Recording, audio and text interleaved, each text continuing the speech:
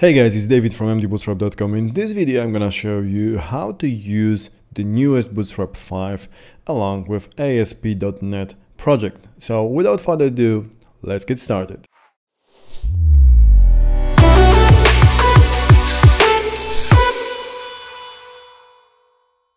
So in order to start using ASP.NET, we have to download it from Microsoft page first. So navigate to .net.microsoft.com and find an ASP.NET. Once you get there, hit the download button.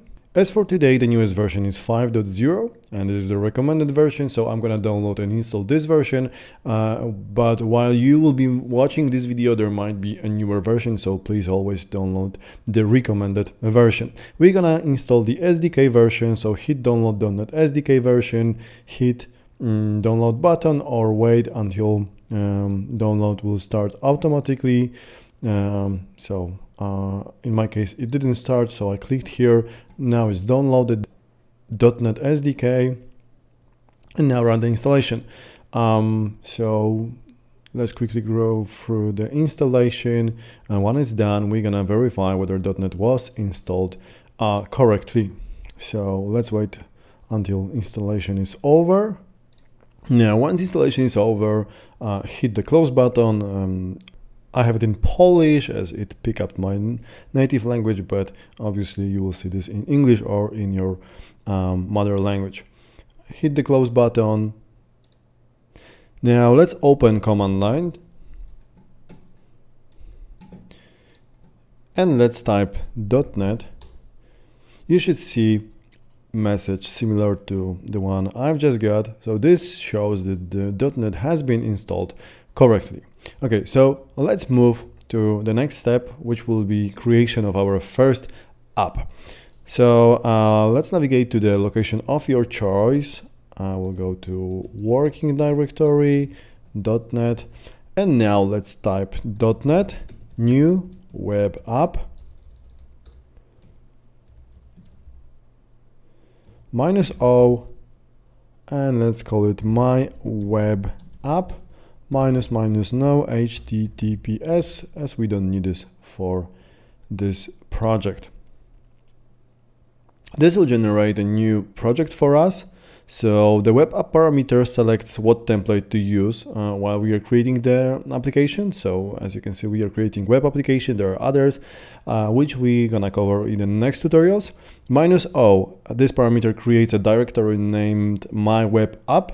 So it will create this folder, which you can see over here. Without this, it will just put all these files inside the directory which we were at the moment when we place this command, when we run this command, and no HTTPS flag specifies not to enable HTTPS. So now let's open this project in Visual Studio Code. And let's have a look at the file structure. So as you can see, there are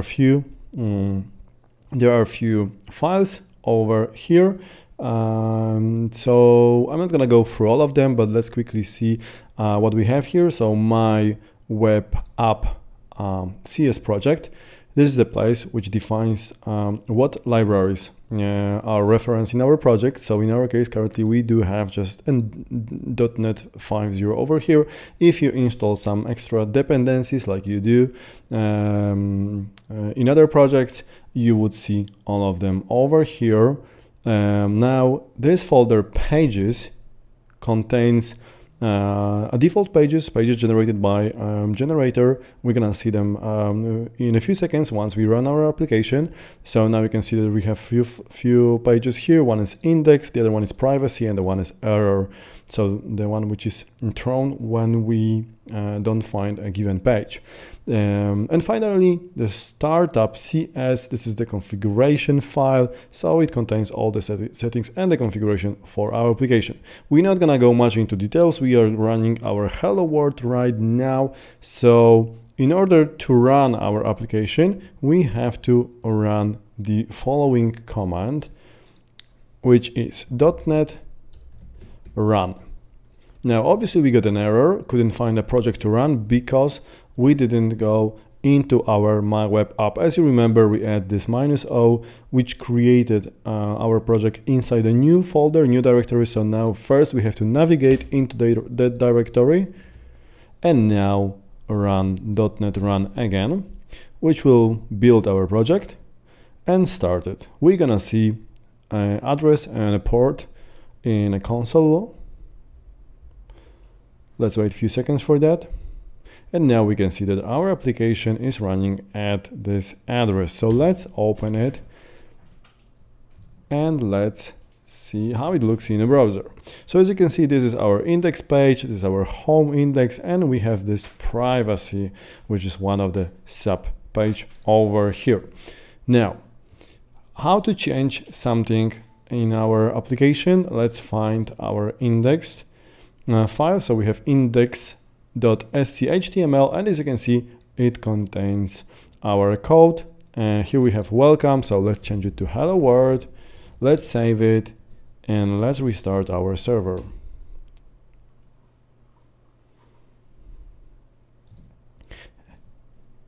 Now let's refresh, and now we have hello world here. Now let's check one thing. Let's open a console, let's open a network, and let's refresh our page. And what you're gonna see is that under CSS and JS tab, you're gonna have Bootstrap loaded. So, well, we didn't do anything, and by default we got Bootstrap. And as you can see, we also got the jQuery. What does it mean and why is it happening? So, by default, ASP.NET, if you create an web app, and if you remember, we use this as a parameter, so web app automatically loads a Bootstrap. So if we go to www.root and lib directory, you're gonna see that we already have some third-party directory. So we also have here CSS folder and JS. So this is place where we put or replace our custom styles. So if we were about to write our custom styles for our application, we already have here a few of them for our navbar. You can see them over there. We would write them over here. The same applies for the JavaScript. So this is the place where we write our JavaScript, and lib is the place where we place our third-party libraries. As you can see, we already have this jQuery validation, and a Bootstrap. So now the question is, where do we load them? So in order to find this one, we need to navigate to pages and shared. Now, if we go to layout, you're gonna see that we have our Bootstrap linked over here already, and the same applies to our jQuery scripts. Okay, so now let's test it. So let me remind you that this is Bootstrap 4, obviously. This is the one which is coming with the ASP.NET at the moment. And we want to load Bootstrap 5. So let's navigate to Bootstrap 4. And let's go to Bootstrap docs, components, and let's use some card, let's say. So let's just verify whether this Bootstrap works or not. Let's get back to code. Let's go to index, CSHTML, and let's paste this card over here. Obviously, we don't have any image here, so it's gonna be blank, but we should see our styles working. So let's rebuild the application. And now we can see our Bootstrap button over here. So Bootstrap 4 works perfectly fine. Now, in order to change it to Bootstrap 5, let's download Bootstrap 5. So we can download this from mdbootstrap.com.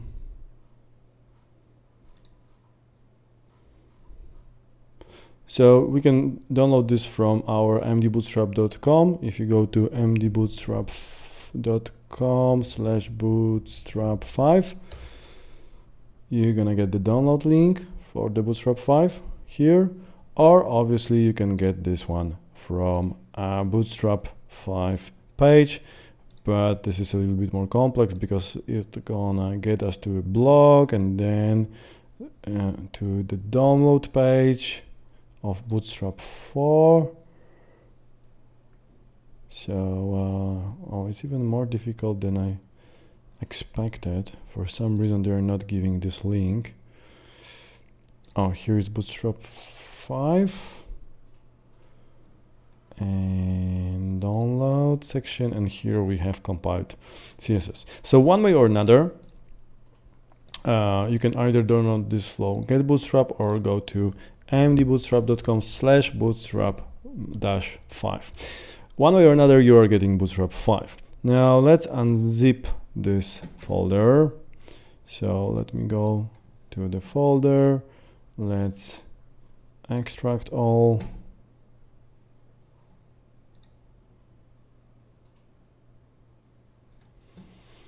Okay, and what we have to do now is, as I said, we have two options. We can either remove Bootstrap 4 and then add Bootstrap 5, or we can just replace it. What I mean by remove and add is just we could place this under different location or different name, right? So let me show you that. Working .NET My Web App, and here under www root under lib, we could create a new folder here for a Bootstrap 5 and place it over here, or we could just keep it here.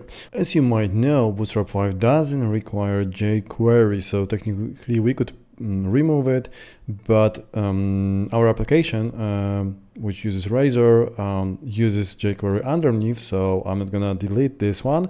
But what we're gonna do instead, we're gonna replace Bootstrap files. So this is currently Bootstrap 4, and we're gonna replace it with Bootstrap 5 files. So CSS, I'm gonna remove Bootstrap 4 on the left, and I'm gonna copy and paste Bootstrap 5 over here. Obviously, this is just for the sake of the tutorial. Normally, we wouldn't copy all of them. We would just use one of them, the minimized one, but for the sake of this tutorial, and also for the sake of development, if you, for example, would like to use RTL version, which comes with Bootstrap 5, you could possibly do that.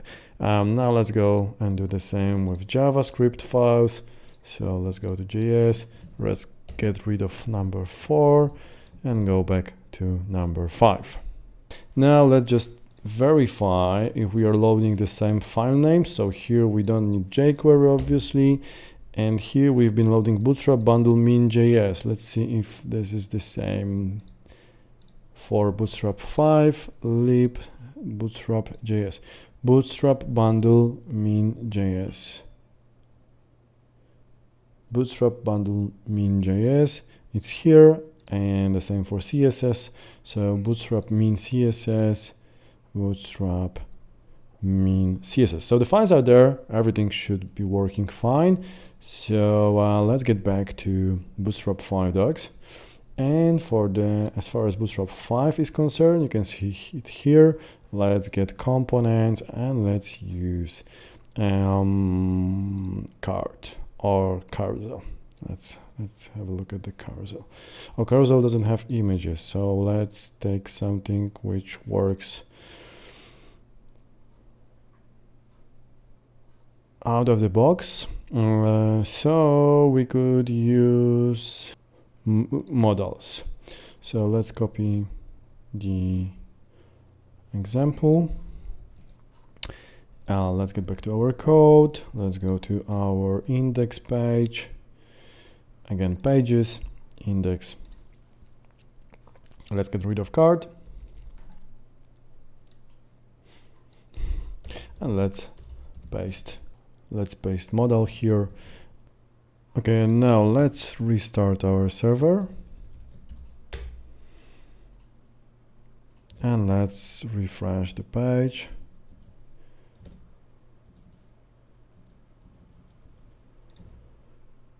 And let's see if everything works as we expected. So as you can see, both CSS and JS works perfectly fine.